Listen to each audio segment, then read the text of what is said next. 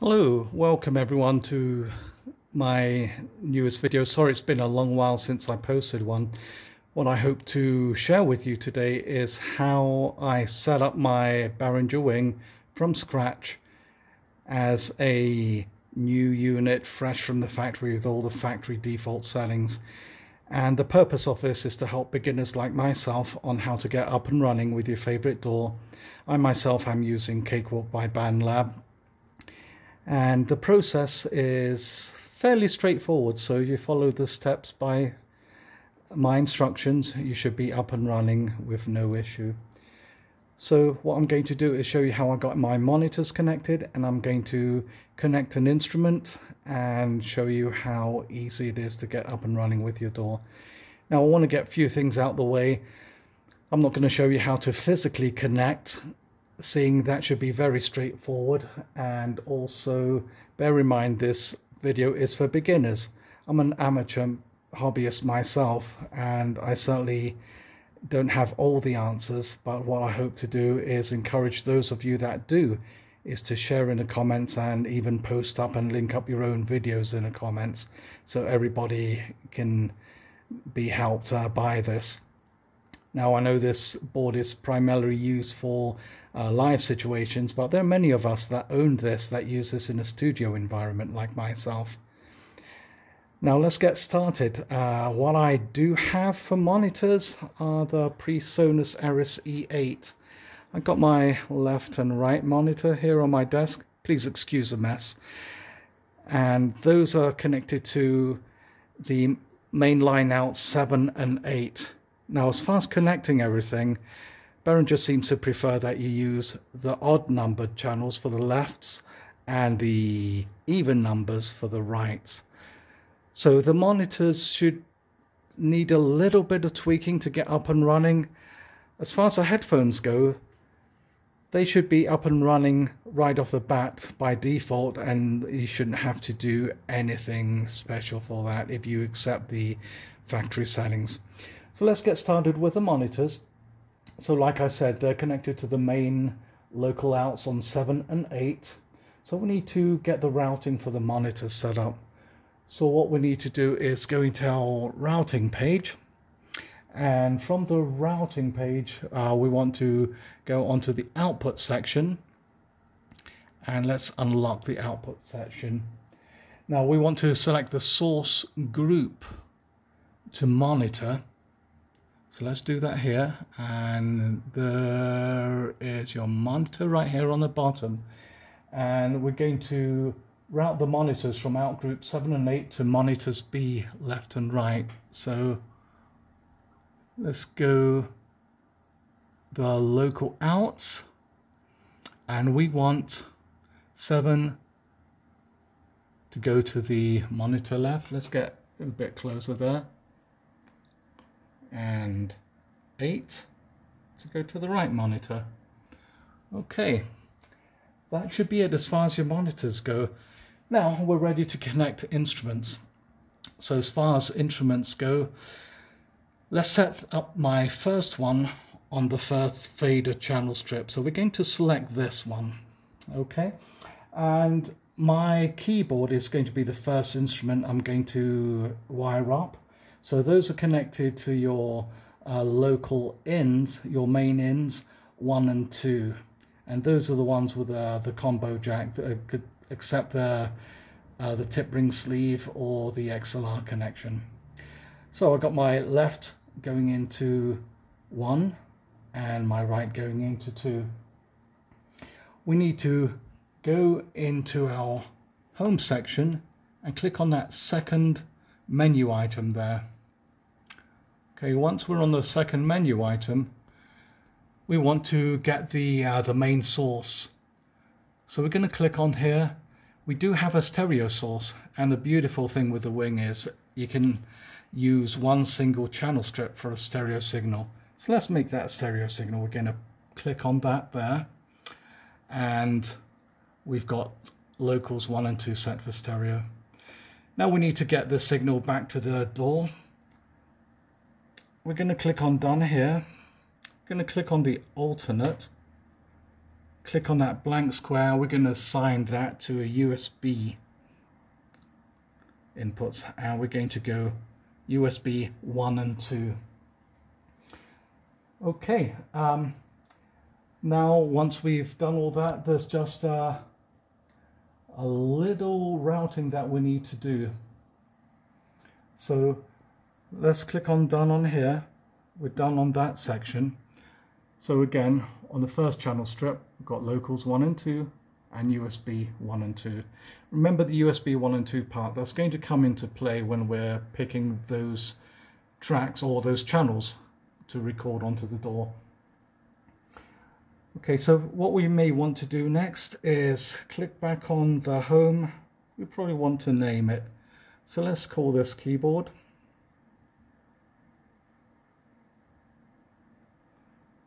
Okay, and the icon and color, we can make everything a little bit more obvious for us. I'm going to select green just for kicks and giggles. Going to select the keyboard icon there, select a keyboard avatar, and if you notice now on our channel strip, it is showing the keyboard and light above colored green. We just got to route that to the USB now. So what we need to do is click on the routing, and we need to select the Outbound group. So we are on the Outbound here, and the Outbound group to USB 1, and we want to route it to the local in. Whoops, we need to unlock this. I'm sorry for that. So local in 1 gets routed to here, local in 2 over that side. So we got local in 1 going to USB 1, local in 2 going to USB 2. Okay, let's go back to our home page, and we should be ready to record. So before we do that, let's just connect another instrument, shall we? So again, let's go through those steps, and this time I'm going to connect my Roland Integra, which is connected to the main lines 3 and 4. So what track are we going to put it on, or channel on a board? Let's select number 2. So we're going to, we got 2 selected. We're going to go to that second menu item. We're going to click on the main icon here, and it's a stereo source, and we're going to make that 3 and 4, which is what the Integra is connected to. So let's get the done to set that. We're going to go to the alternate, and we're going to use the USB 3 and 4 stereo. We're done with that. All right, so we got our keyboard on 1 and 2 and the Integra on 3 and 4. Now we just got to fix up the routing for the Integra. So we're going to go to the routing page, and from the routing page we'll want the Outbound group to USB audio. We're going to select 3, and again I forgot to unlock it, excuse me. 3 goes here and 4 goes here. So we've got USB 3 and 4 corresponding to the local in 3 and 4. Let's go back to our home screen, and let's make everything a little bit more obvious here. On the home we want the name, so we're gonna call this Integra. Whoops. Hard to hold a phone and type at the same time. And let's change the icon and color. Let's make this green as well, and select maybe this guy. So if we take a look at our channel strip, everything is very sensibly labeled. Okay, let's see if we got audio. We're going to bring our main up, and we're going to get a little bit of volume going on those two channels we just made and routed to. Let's go to our DAW. These are the step-by-step instructions. I'll be putting that on the description. So this was me testing earlier. Let's go to the audio channel 1. Now remember, we plugged in the keyboard on USB 1 and 2, and this is how we select them. Presuming that you've got the drivers and all the software loaded onto your PC or Mac, you'll be able to pick your source right here. So 1 and 2 stereo will be shown as stereo wing USB ASO driver. So let's arm this track and we should get, great, we got some audio here. So just going to disarm the one below it.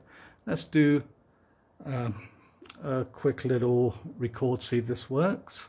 Let's go back to the beginning.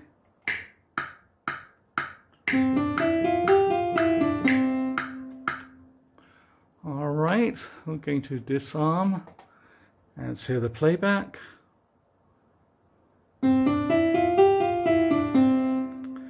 Great, so let's mute this track and let's go to the Integra. Now we plug this into 3 and 4, so we want to select stereo driver in 3. Let's hit the demo button on the Integra. We should be able to hear some sound. All right, perfect. Let's do a little test record. I'm gonna go, the tracks are armed.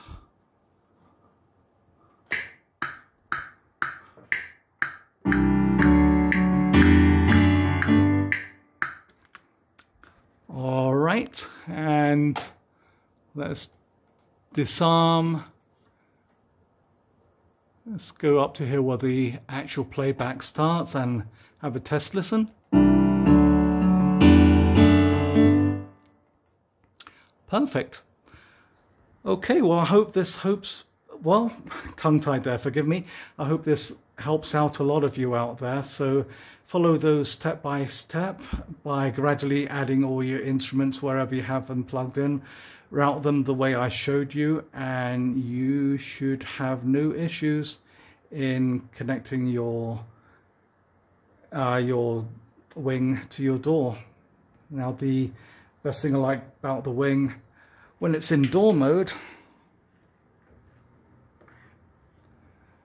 the beauty of that is you have 24 faders, and in my case I got a dedicated console monitor right above the wing, and it's just great to be able to have access to 24 channel strips all at the same time. To my knowledge, there is no other control surface slash user interface that does double duty that will enable you to do that, maybe except for the PreSonus Live. But this is pretty much why I purchased the wing, to enable me to perform this function.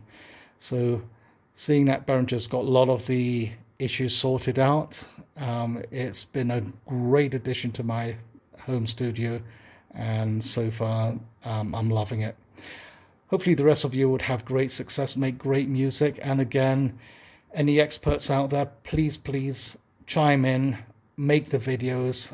There's just still 2 outlying questions that I don't know and that I haven't conquered on a wing yet, is how to create a hardware loopback signal chain so I can plug in an effects and route to those effects. If someone could do a step-by-step video on that, that would be great. Also, the videos by Drew Brashler that he started to put up are very informative, very helpful, and I do recommend you checking out his channel. Well, in the meantime, good luck to everyone. Hope you have a lot of success and make wonderful music, and stay safe out there. Bye bye for now.